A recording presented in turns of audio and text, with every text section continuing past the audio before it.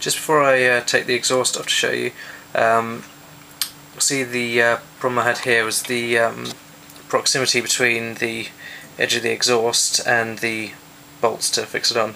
I had to grind down the outer edge of these bolts ever so slightly to get them to fit sort of, next to the exhaust. I'm not sure if you can see much difference there between the standard bolts and the ones I ground down, but there's just a few mil that I had to take off to be able to get it to fit. Now, as you can see on this exhaust here, I've only got a small tack weld there on each side. This was on the recommendation from a guy at work. If I'd sort of butted it against the flange, or put it through the flange and welded on the outside, then I'd have had even more problem getting the bolts to sit, because that would have been right on top of the weld. So on his recommendation, I know it looks horrible, but put the exhaust just a little bit out so you got a bit of a gap between where the exhaust pipe is and where it meets the engine block, and then weld into that gap there and grind it down.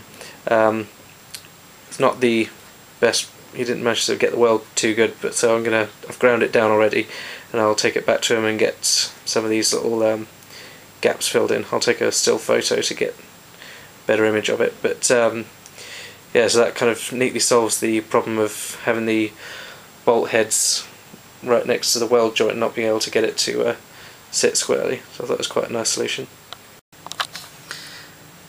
So here's the intake manifold I was showing you. What I did was I took the original manifold, cut it down into sections, and then mounted it on the lathe and bored it out to 28mm, which worked out very nicely, and then took it to a guy to get it welded up. So it was only really the inside edge there was a little thinner that he didn't want to kind of try and weld it too much and end up sort of melting through it or something. So yeah, it was just a couple of pinholes that I had to fill up with epoxy there. I've got a section of radiator hose here to sort of do the heat insulator gap here. I've got a Jubilee clip holding it on. As you can see, it's quite a thick tube there. The problem I had was that the pipe was sort of only coming, diameter wise it was only up to about there, so it was kind of bulging out and getting quite hard to put on, and it was causing kind of a, if you imagine the airflow, if you having to stretch that over, then you'd have the thickness of the wall of the manifold kind of making the flow not very nice. So I got the Dremel and basically ground out sort of a section in the collar of the hose there. It's quite spectacular burning rubber like that, but smelled horrible. So yeah, I've done that, and I'll do the same again for this end to get a nice, even sort of profile going through the tube there. So I've got it all nicely ground out in there to sort of get a nice smooth intake with no corners and bits sticking out, as you might have had from the corner there. So I've got that internal angle sort of smoothed out nicely. One of the jobs I still have left to do is to make the last section of the manifold to go between the rubber hose and the outlet of the carb. So I need to get a sort of bit with a flange and go into a pipe to go into that.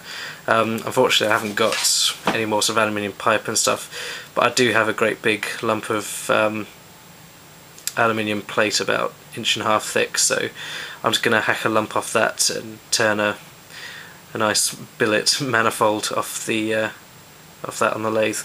So yeah, that's my next job, and I'll post a video of that when I'm in the process of making it.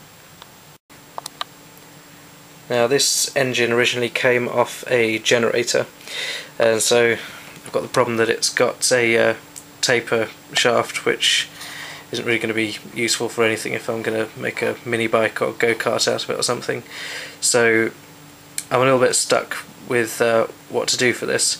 I haven't got a centre steady for the lathe that I have, and being such a big crank, it's going to be very wary of spinning it, turning this one. If you look back at, I think it was part 3 of my 3.5 horse Briggs engine that I was doing horizontal to vertical, vertical to horizontal conversion on. I just mounted it straight in the lathe and did that, but it had a much smaller crank on that. Something that I did see someone do on the old mini bike forum for a taper shaft like this was they actually mounted, they sort of took off all the carbon exhaust and everything like that and put the whole engine on the lathe bed, obviously sort of jacked up from the base to sit it on the lathe bed, okay, and actually used the engine block itself as a centre steady. So they had the flywheel and stuff off there, so they put the this end of the shaft in the 3-jaw chuck and then put a centre steady, a centre from the tailstock of the lathe in the end there, and then just worked on this section here, turning it down to 3/4 inch to fit, because most centrifugal clutches are 3/4 inch that you can get, at least in this country anyway. So if I can fit this engine block in my lathe, it's quite a small lathe, so I'm not sure whether this will be too high, so if I put that on the lathe bed, I think the centre might be lower than that there, but it's worth a look. If not, I'll take it to my friend who has a much bigger lathe and he has centre steadies and stuff, so I can do it all properly. But yeah, I'll be doing something with that at a later stage, and hopefully it'll work. Okay, so I've just thrown it back together again.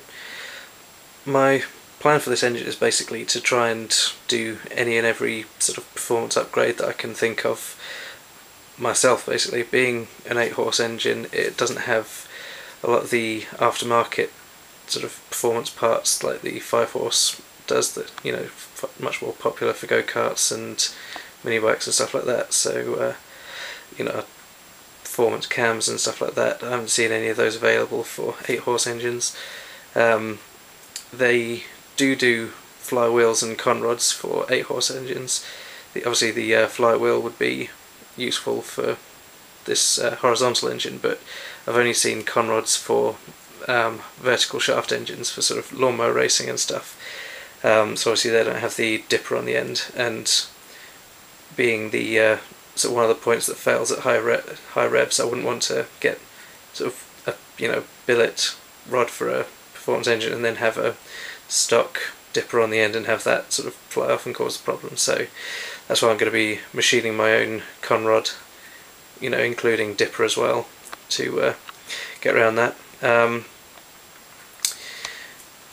One of the, I'm thinking of possibly wrapping the exhaust. If you see the proximity of the carb to the exhaust, don't want the carb getting too hot and sort of the petrol starting to evaporate, so exhaust wrap might be one of the things I'm going for. I have got an old turbocharger set in the shed somewhere which might find its way on here possibly. If anyone can think of any other sort of bits they can recommend for it, I mean, I've done the porting. If I need it, then yeah, tougher valve springs and stuff. If anyone's ever done any work to 8-horse engines, then I'd love to hear what you've been doing. Yeah, so it should be quite an interesting engine when I get it all up and running, and sort of keep working on it to get it working more efficiently and more powerful and stuff. So yeah, sub, and keep checking back and see how it's going. I'll be getting some sort of degreaser and paint strip and stuff, because in between the cooling fins is sort of thick with old gunge and stuff. I'll be making the manifold for the intake next, and then yeah, trying to sort of decide what to do about the vacuum pump, whether I sort of have a whether I use the vacuum pump off the sort of valve chest, or whether I have a catch tank off it and not use a fuel pump at all. If anyone has any suggestions on that, then let me know. Okay, thanks for watching. Bye.